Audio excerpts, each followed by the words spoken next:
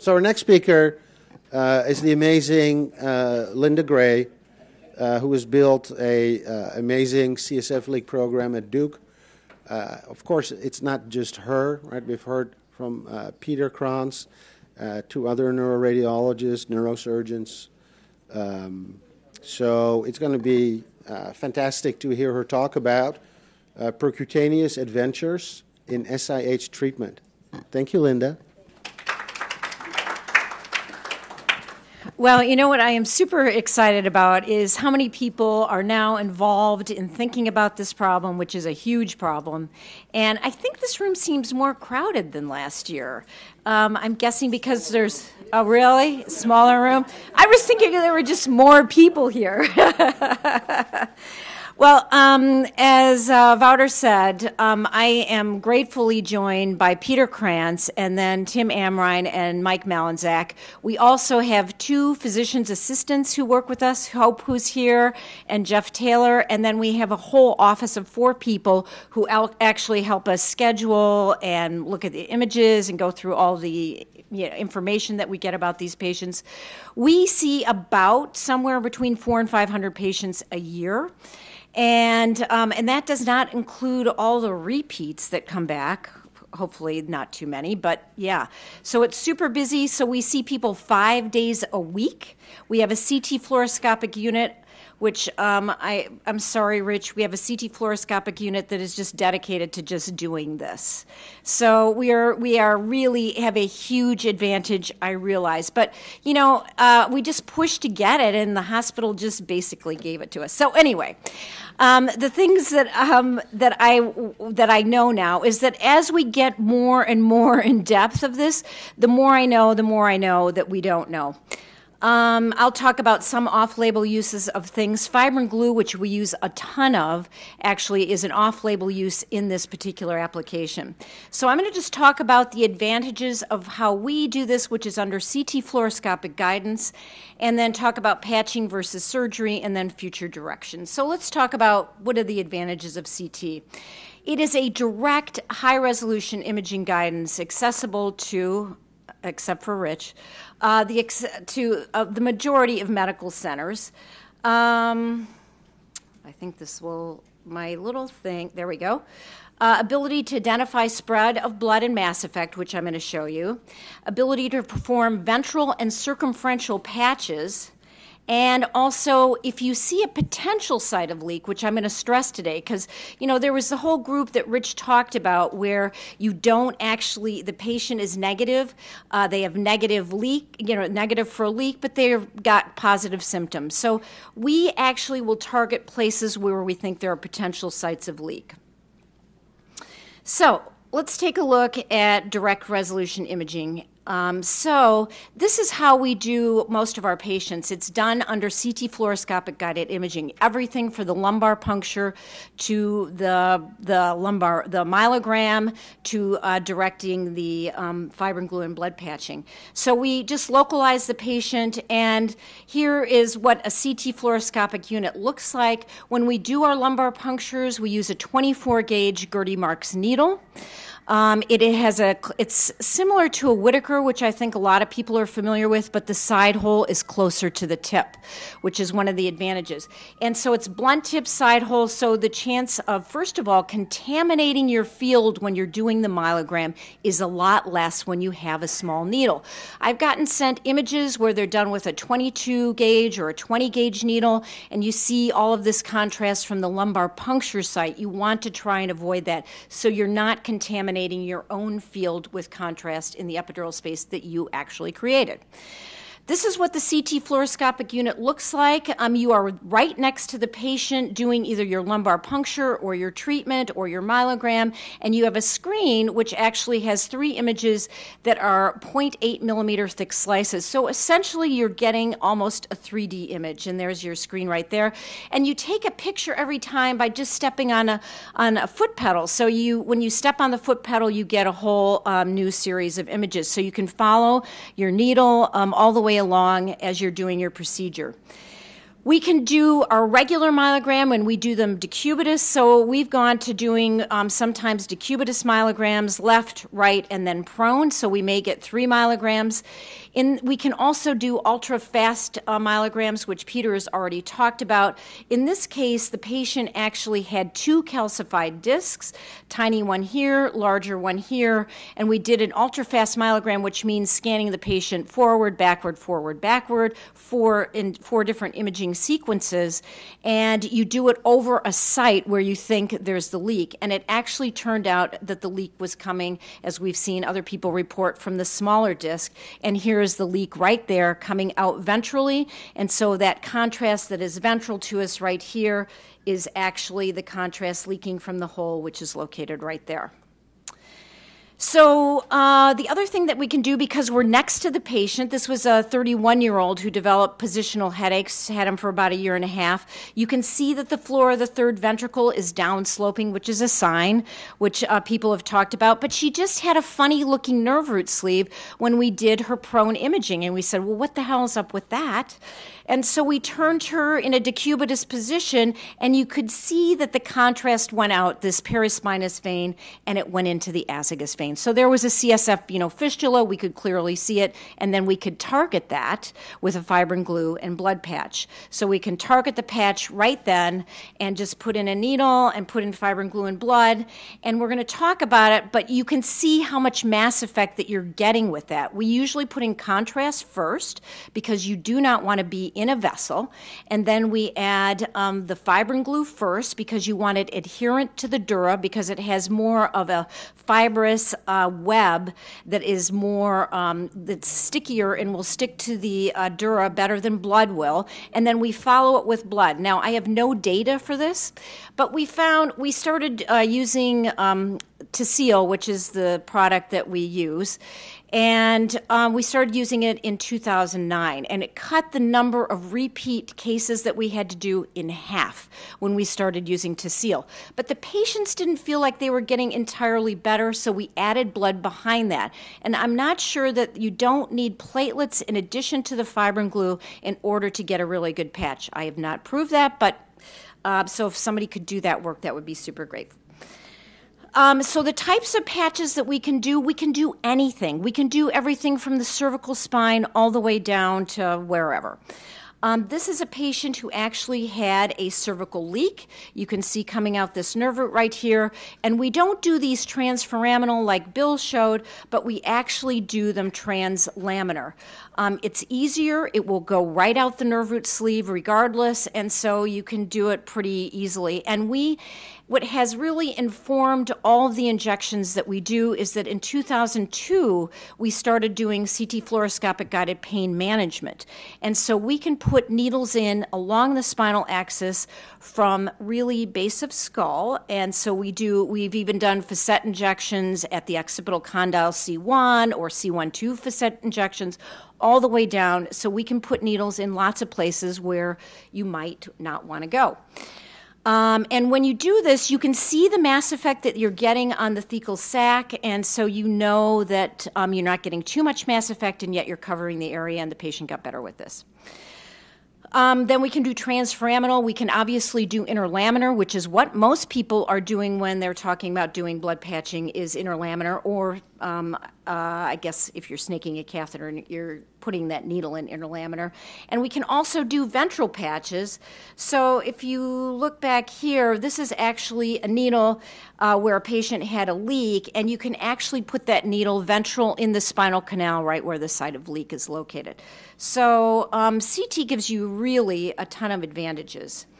So you can identify the spread of blood and the mass effect that you're getting, and you can negotiate complicated anatomy. So here we had to negotiate the rib, the lung. We had to go underneath the transverse process in order to get to that transforaminal region, and we wanted to do a ventral patch here. So here's the needle going into that space. And one thing we do is when we inject the contrast, you want to be sure it's not in a vessel. I just don't like to inject into vessels. I don't think it's the right thing to do at this point.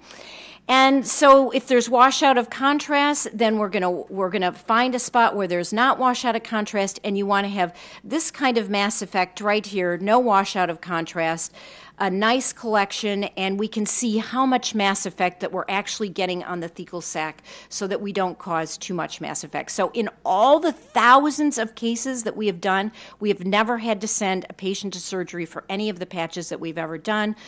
Patients will have temporary pain along their nerve root, but all of that stuff ultimately resolves. We can do ventral and circumferential patches, and this is pretty important because sometimes people will have lumbar punctures, they'll get a blood patch, and they don't get better. And sometimes that's because you have a really huge patient, like this person right here, and that patient actually, when they did that lumbar puncture, they went all the way through the thecal sac, they went ventral into the epidural space, and so the reason why that patient did not get better with 2 blood patches is because the leak was ventral. And so all we had to do is go transforaminal and ventral, and we can get into that space and fill that, and that got rid of her, her post-LP headache. This was a patient who came down from the OB floor, and she came down totally obtunded after placement of an epidural catheter. And you can see right away that she has all the findings of intracranial hypotension. So she's got sag, and she's got venous distension sign, and she's got diffuse dural enhancement.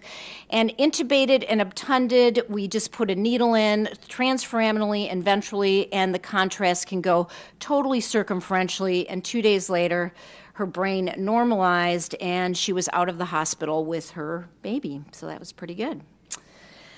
The other thing is potential sites of leak can be targeted and can be accessed, and then you can assess the response. So this addresses Rich's category of people who have negative brains, negative spine imaging, and yet they have symptoms. And so when people are symptomatic with positional headaches, I always think about 3 things. It's either going to be high pressure, low pressure, or a cervicogenic cause. So I think about those things. But when it seems like it is a low pressure problem, we can look at where we think a potential site of leak might be. We can access it, patch it, and then we can assess the patient's response. Now, this patient doesn't have frontotemporal dementia. They were actually, I gave this talk to a group of people, and this was a technologist, actually her father. And he had been in an Alzheimer's center for a year. He was cognitively impaired, speech difficulties, but he had no headache, left-sided tinnitus. And there's something called the Montreal cognitive testing, and it should normally be above 26, and his was 12. He has no brain sag, but he's got super subtle dural enhancement. You might have to put on your magical thinking glasses in order to see that. But at any rate, we did a myelogram on him. His pressure was normal, but he had a calcified disc. Now, we know that calcified discs can penetrate the dura and cause a leak, but I bet it's also possible that a calcified disc can, rub the dura and cause an intermittent leak. So here is the calcified disc right here. All we did was patch him ventrally with fibrin glue and blood, and then we had him tested after that, and his cognitive testing went from 12 to 22, and he's out of his Alzheimer's dementia thing. So, we could be giving these talks across the country at Alzheimer's and dementia meetings because there's a lot of people who actually present with this problem and don't have headaches, but they may be cognitively impaired. This patient, also negative MR imaging, she'd had headaches for 25 years.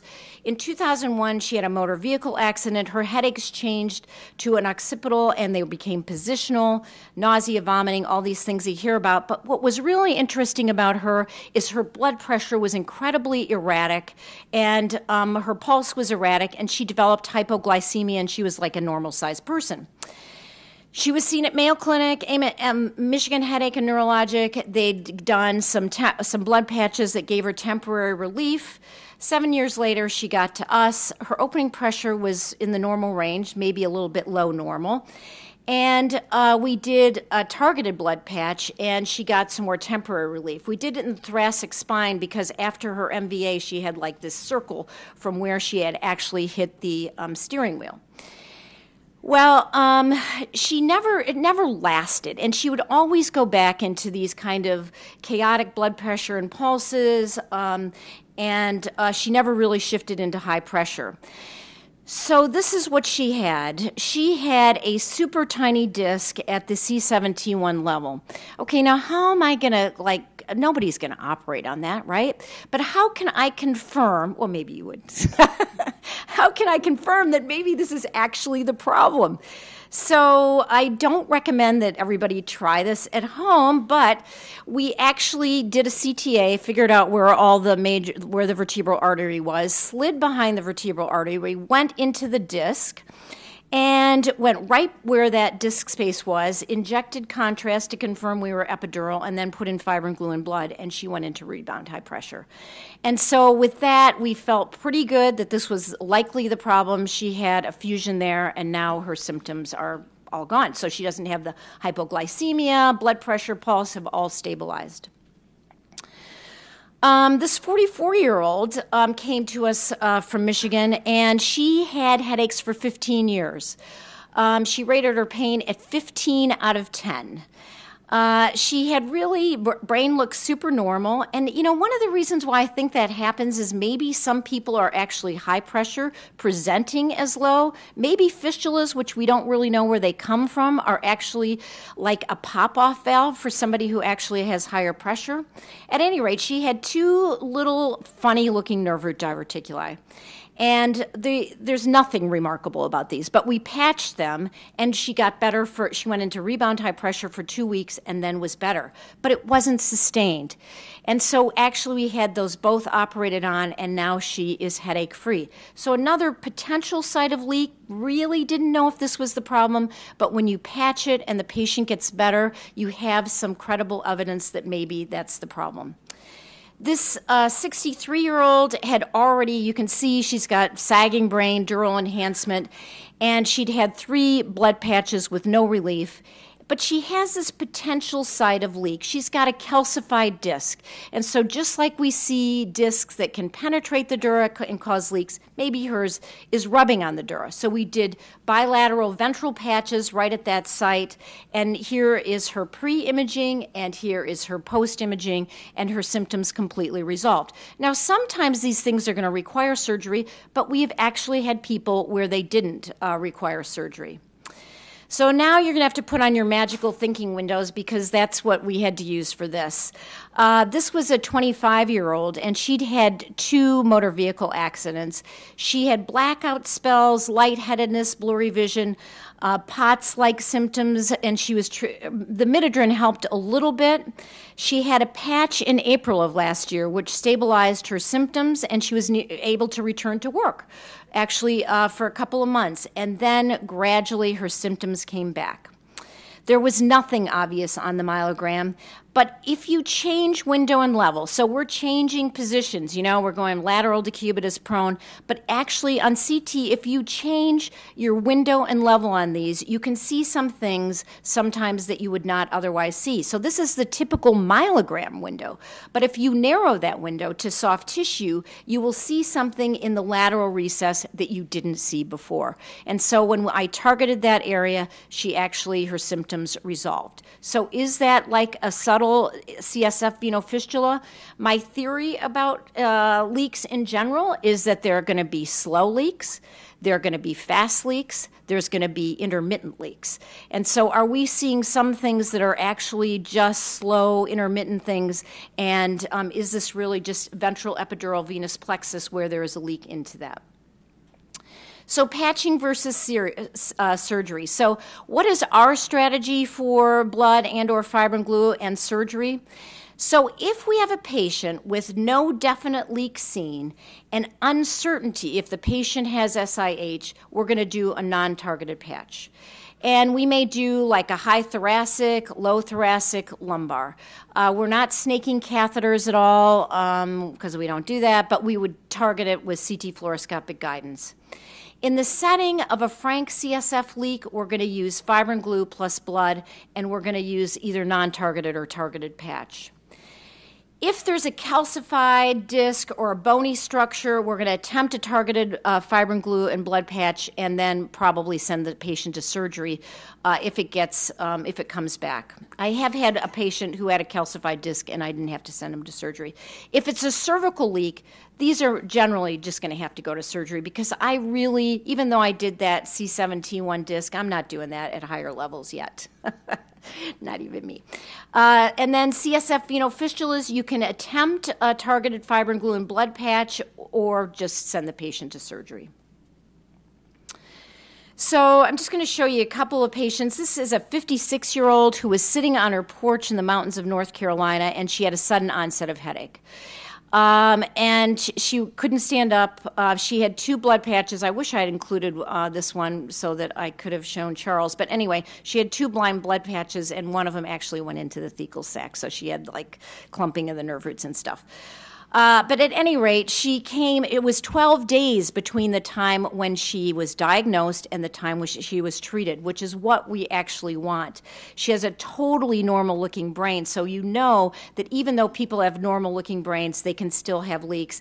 And she has this big leak coming out ventrally, and it was due to a calcified disc, and we targeted it ventrally, and all of her symptoms went away, and I've not seen her. This 45-year-old patient, off and on positional headaches that would recur, and here he is normal, and then here he is with 2 months later with a big subdural and downward herniation, and he's got a big calcified spur on behind that has actually caused a big leak. This is not going to be cured by anything that we do. We tried patching it, but it's going to need to have repair. So future directions, I think we need better contrast agents to detect slower leaks and intermittent leaks. So somehow or another we have to figure that out. So we have to find the unseen leak. Better gluing agents to plug leaks. There's now Artis, which is actually a fibrin glue made by Baxter that sets up slower than the regular Tacil. Tacil sets up in 2 seconds. This Artis actually sets up in 2 minutes, and it's not frozen. Well, it does come frozen, but you can thaw it. It lasts for a couple of weeks. It's super good. So better gluing agents. Maybe we can keep some people out of the OR. Better devices to percutaneously plug leaks. We actually are developing a needle that will go ventrally in location, and it's a curved needle so that we can actually get across, and then from there we hope to go to something that will maybe take off discs, and then we can plug them. And currently we have a sham trial that's ongoing. We have to look into targeted versus non-targeted patching, and then blood versus fibrin glue, and blood and fibrin glue or fibrin glue alone. So with that, I'll end, and thank you very much.